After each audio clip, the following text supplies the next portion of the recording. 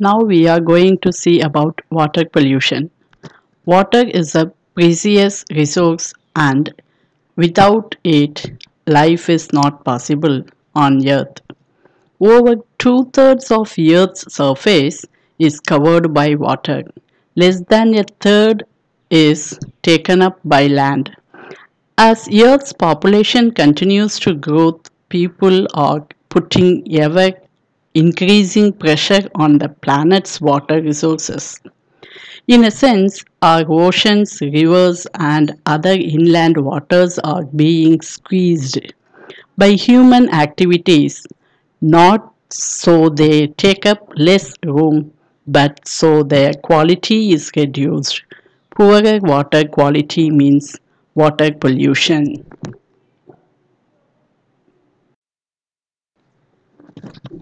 Water pollution is the contamination of water bodies. For example, lakes, rivers, oceans, aquifers, and groundwater, very often by human activities.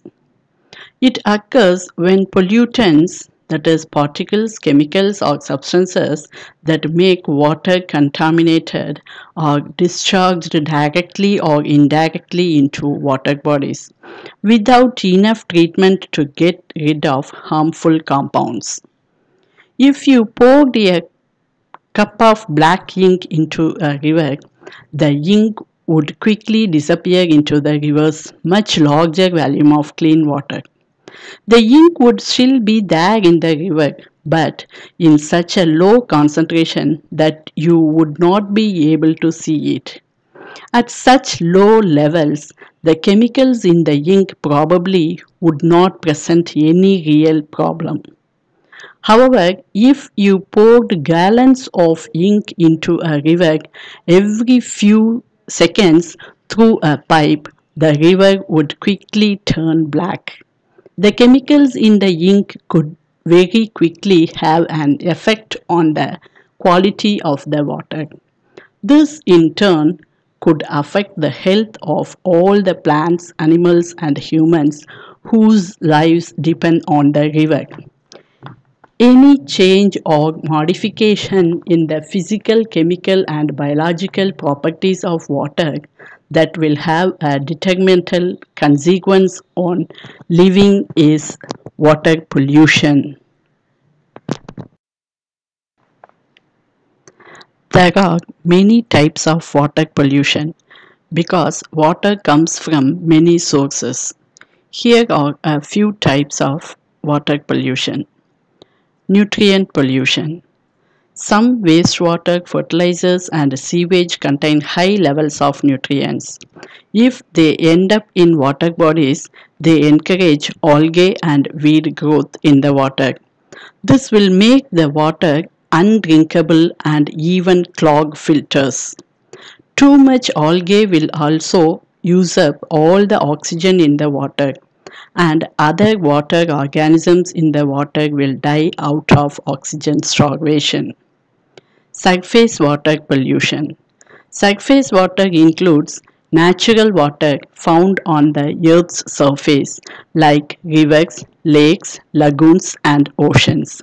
Hazardous substances coming into contact with this surface water, dissolving or mixing physically with the water, can be called surface water pollution. Groundwater pollution. A great deal of water is held in underground rock structures known as aquifers, which we cannot see and seldom think about. Water stored underground in aquifers is known as groundwater. When humans apply pesticides and chemicals to soils, they are washed deep into the pollution underground.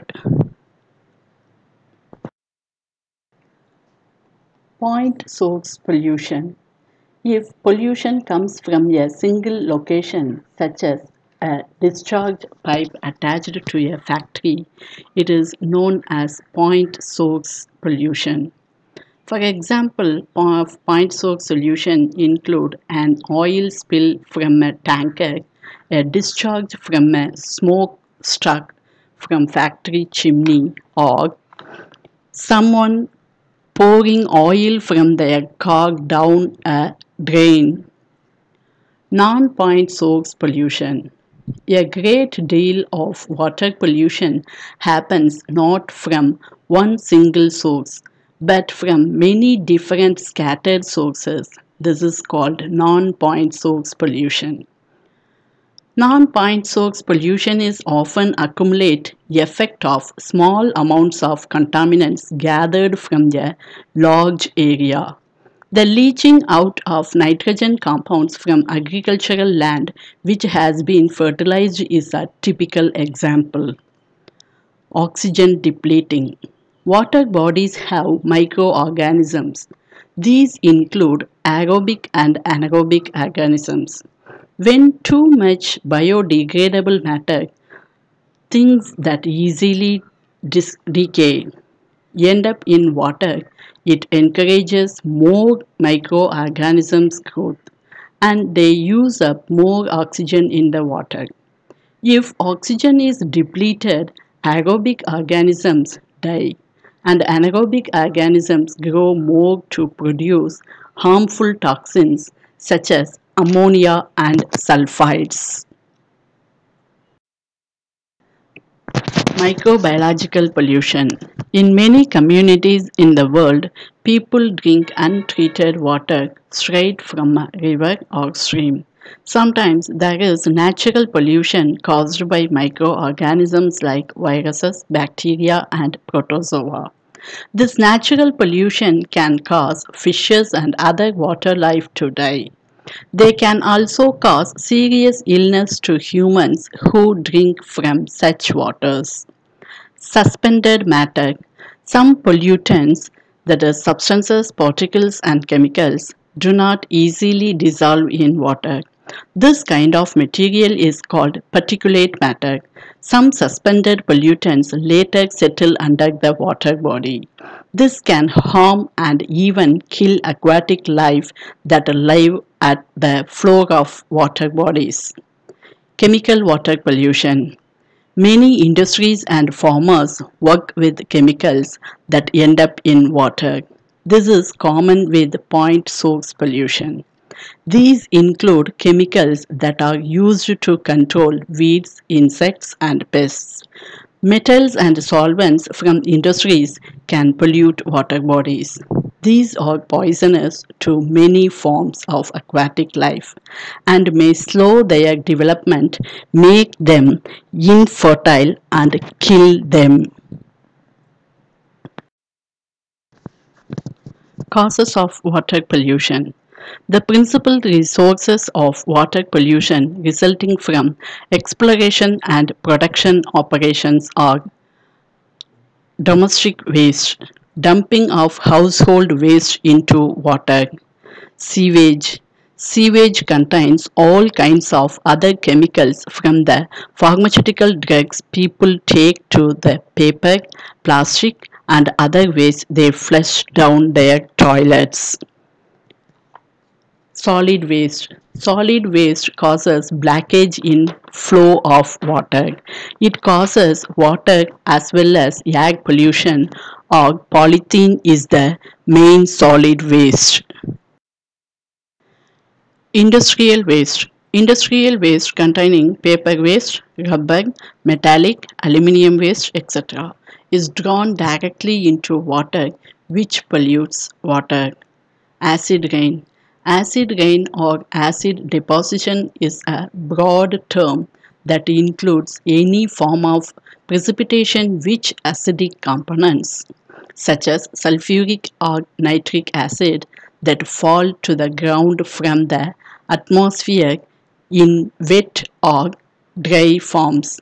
This can include rain, snow, fog, hail, or even dust that is acidic. Oil pollution. Petroleum pollution occurs when oil from roads and parking lots is carried in surface runoff into water bodies. Accidental oil spills are also a source of oil pollution, as in the devastating spills from the tanker. Oil slicks eventually move toward shore, harming aquatic life and damaging recreation areas. Aquatic plants. Water hyacinth, an aquatic plant, causes pollution in water. It is long-lived plant which grows faster in water bodies and absorbs which is fetal for marine organisms. It is also known as terror of Bengal due to its abundance. Thermal pollution. A major source of heat is the practice of discharging cooling water from power plants into rivers. Discharged water may be as much as 15 degrees Celsius, that is 27 degrees Fahrenheit, warmer than the naturally occurring water. Thank you.